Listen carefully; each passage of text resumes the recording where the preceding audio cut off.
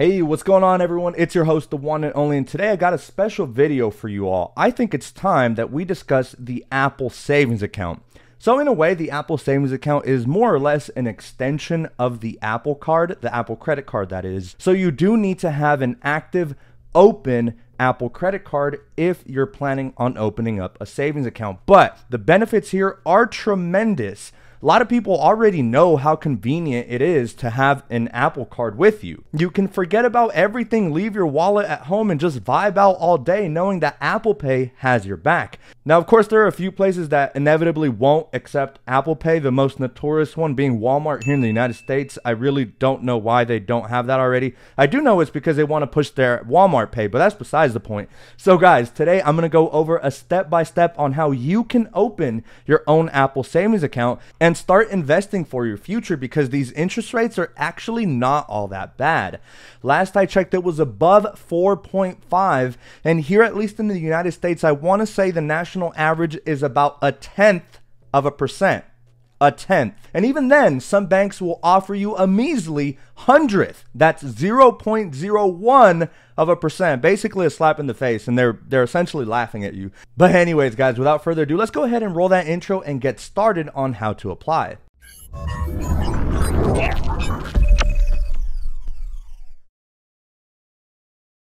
Alright guys, we're back, and so first off, you need to know a few bullet points on what is required in order to open your very own Apple Savings account. So first, sadly, as of the time of recording, the Apple Savings account is only available to US residents. That's right, one of the requirements is that you must be above 18 years old, be an owner or co-owner on an Apple credit card currently, and also have a valid address here in the United States. I have no clue when and if this will be rolled out for some international folks, but I really hope it does, because this interest rate, not only is it a very safe way to invest, if you will, but it pays a pretty nice interest rate. Another requirement, of course, you must have your social security or tax ID number ready. You must have set up two-factor authentication on your device, which of course is good. You're never going to want someone to just take your phone and transfer money over to their account. So it's a good bit of security right there. And then finally, all you have to do is update your iPhone to iOS 16.4 or later.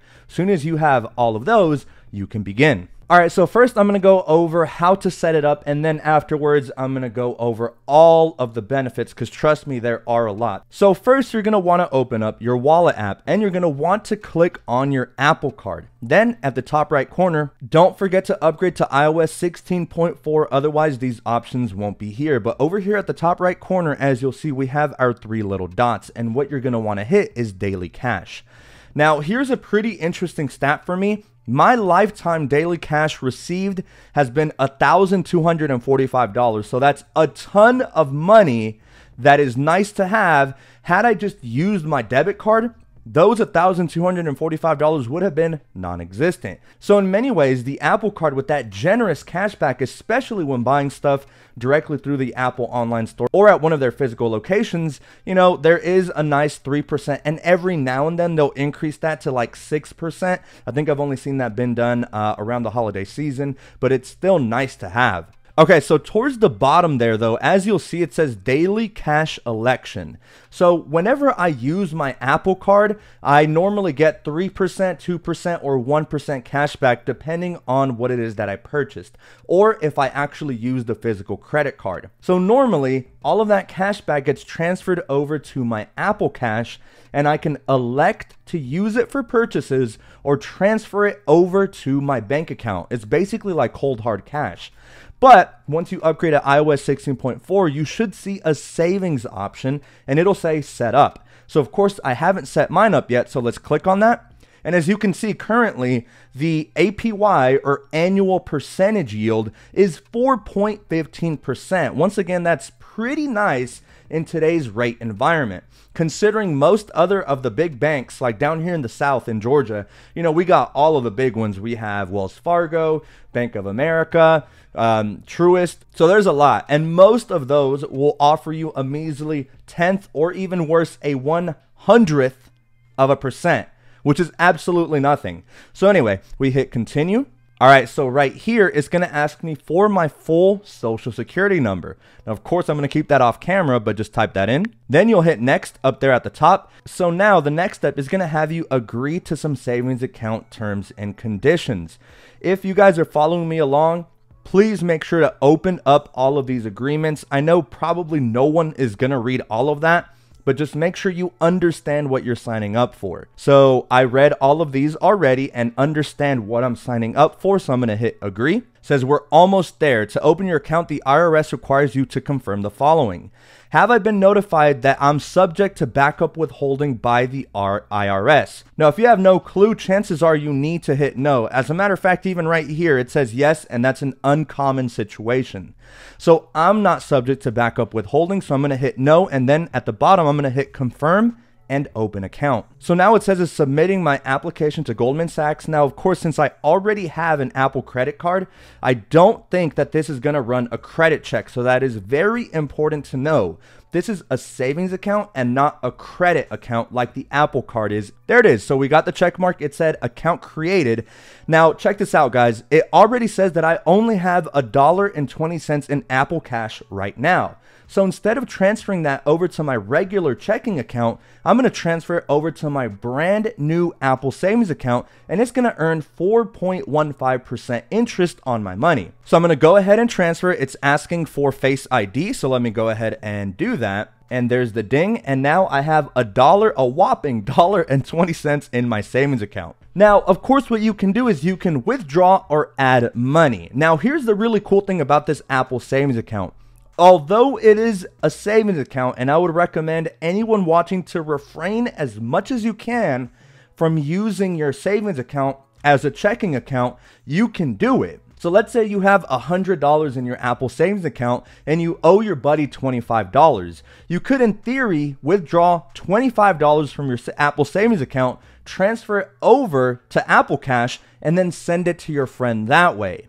But my recommendation is to always stay true to your investment goals and think about the long run. So basically, the whole gimmick about the Apple savings account, and it's a really terrific thing to offer, is that all of your Apple Cash, all of that 3%, 2%, and 1% cash back can be deposited into your Apple savings account and start earning that very safe 4.15%.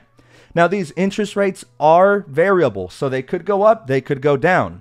Right now, since the Federal Reserve is increasing their interest rates, savings accounts for the foreseeable future should, in theory, continue to grow. I don't anticipate savings rates to go any higher than 5.5%, but considering most banks are paying nothing versus 4.15%, this is a very stellar option. So as you can see, if I were to click the add money option, so long as I have a linked checking account, which I do, that way I can pay off my Apple credit card every month.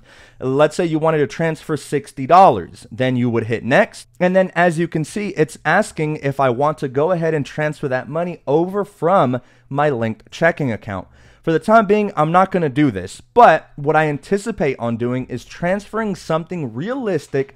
That way I can give you guys 3-month, 6-month, 9-month updates on how my money has grown. Once again, 4.15% is nothing out of the ordinary, but it beats the 0.1 at best that your traditional bank is currently offering. And there's a lot of reasons why Apple can offer a much higher interest rate versus your traditional bank. There's many reasons for this. If you think about your traditional bank where you go in person and withdraw your money, that bank needs to probably pay rent or any kind of real estate property taxes. They have a lot of overhead, having to buy printing materials, paper clips, I don't know who else, whatever a bank has to buy to operate, such as pens, stuff like that. They also have a lot more employees to pay. So the reason that Apple can offer a much higher yield is because a lot of that overhead they simply don't have.